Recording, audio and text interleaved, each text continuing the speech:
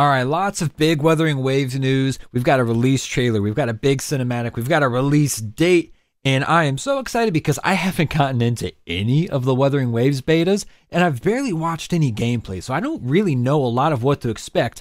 But we're going to watch this big cinematic. Everyone's making a big deal out of it. And I'll tell you right now, I'm super excited for two reasons. Reasons number one, put on your headphones to experience Dolby Atmos. So I know Vanguard Sound, Crow Games, they've got an extensive history together. I've recently been listening to the Punishing Gray Raven soundtrack, and it's incredible. So if they're already putting this kind of effort into the Wuthering Waves trailers and cinematics, is going to be peak. Reason number two, 1440p quality. They're not capping it at 1080p. You know, the only thing we're missing is 4K, but honestly, that's a pretty big ask. So we've got high fidelity sound, high fidelity video. I'm stoked. Let's check it out. In a lot of ways, this is like my first Wuthering Waves experience because I just haven't seen much of it. Seen just enough to keep myself excited. Woo! Speaking of excitement, oh, mama.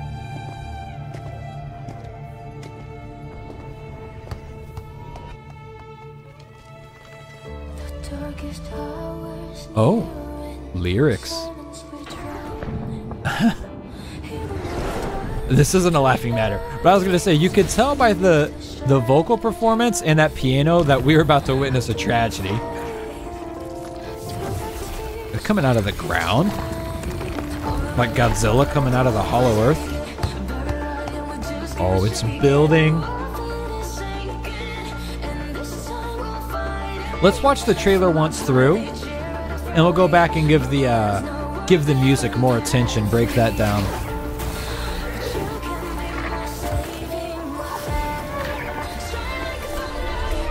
Oh, we're about to get a nasty ass beat drop.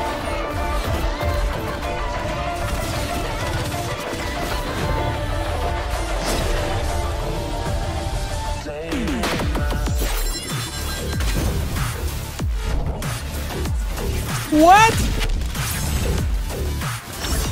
Damn. Oh, this is crazy. It's like they're blending 3D and 2D. This is giving me like Demon Slayer vibes, which is very much a good thing. Okay. We'll save the music discussion for in a moment, but I've got a lot to say. Oh my gosh. Who is this? She's summoning Ori to destroy the blind forest. Who is that? I need her on my team.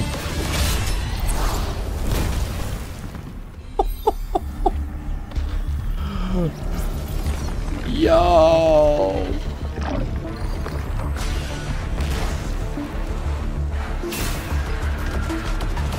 Homeboy has 4 eyes, all the better to stare at these women. Oh, it's the dragon dude! Let's go! I don't know his name. I just know he's the dragon dude. And he's super hot with crazy cool animations. Look at his ass. Oh, dude.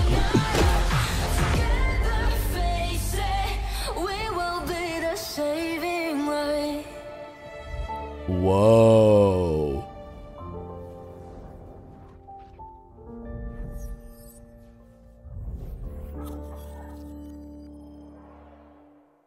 Whoa. Okay, hang on. All right. So that was awesome.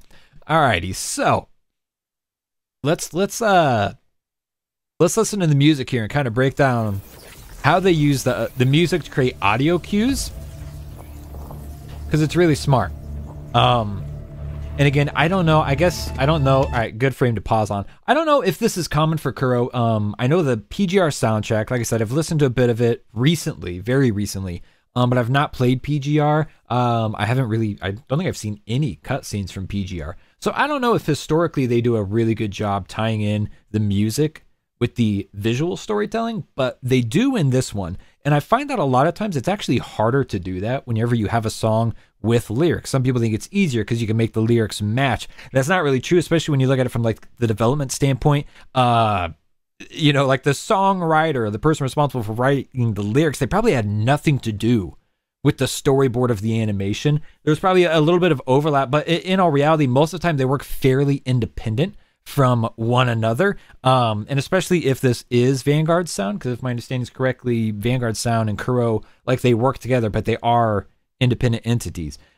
So the way that they actually pull this off with lyrics is really, really cool, because with lyrics, it has a more rigid structure. It has a rigid story in and of itself.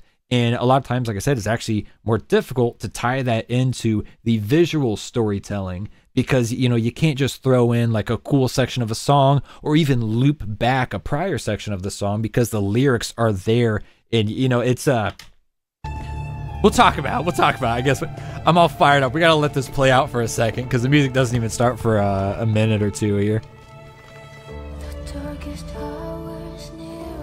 Darkest hour is nearing. Boom.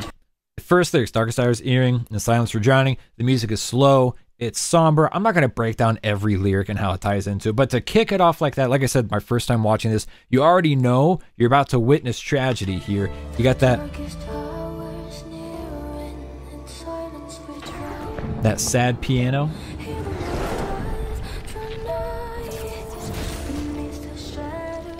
Lots of sound effects right now. Obviously, the sound effects are telling their own story to tie in with the composition of the video. Not a lot of music at this point, but it's starting to build.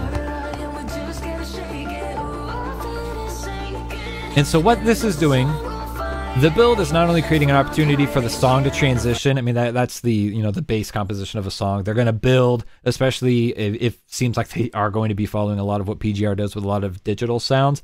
They're going to have a lot of build so they can transition the song, but it's also transitioning the visual aspect, because first we experience the tragedy. It's slow and somber. We're getting an introduction to the characters, and then the characters are all about to have their own badass moments. And so as we're building in the song, the video is building as well, but it's not super intense. It's not super in your face, right? The focus is on the visual aspect right now. We're seeing the characters. We're seeing the enemies, the bad guys. The build is getting more intense as we see weapons, we see fire, we see more visual effects coming in with intensity and action on it. Then obviously we get this nasty ass drop. And then all hell breaks loose with the music. Dude, the combination of 2D and 3D is so cool.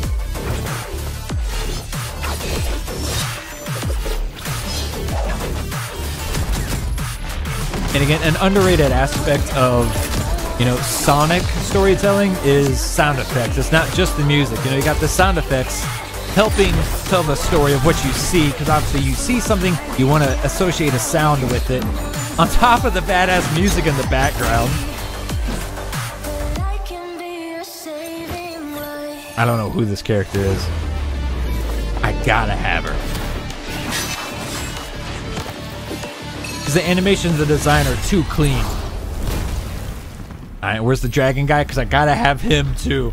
This is gonna be a problem. This game's gonna be a big problem, because I'm gonna want everybody. Every character on the roster, I'm gonna want them. I already know. Another build, another transition incoming, right?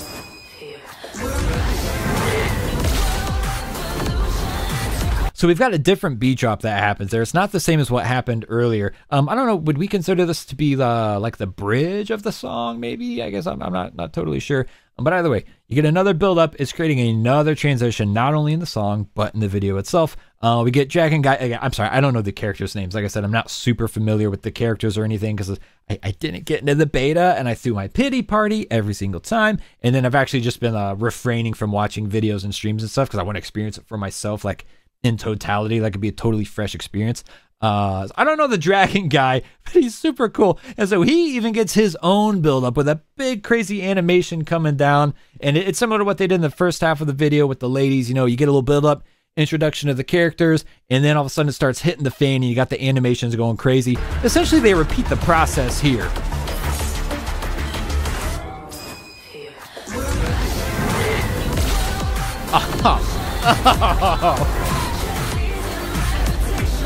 That's so cool. That is just crazy cool, man. That is objectively and factually badass. Wow. Like I said, I'm still bummed that I haven't gotten to play the game yet in any betas. But this is really cool, experiencing this all for the first time. All right, so that's the Saving Light cinematic trailer for Wuthering Waves. I just realized they finally did it. They saved the daylight. We can cancel daylight savings time.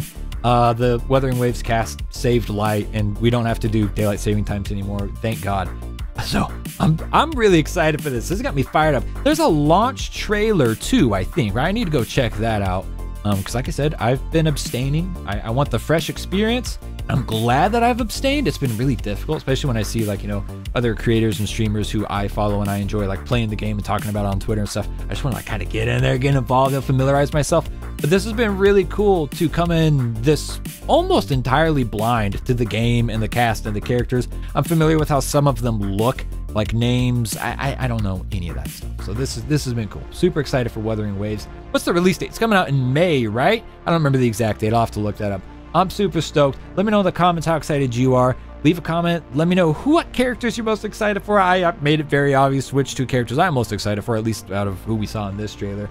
I'm fired up. I'm going to start rambling if we don't cut it off. So we're going to cut it off. I'll see you in the next video. Love the games. Love yourself, and I love you. Bye.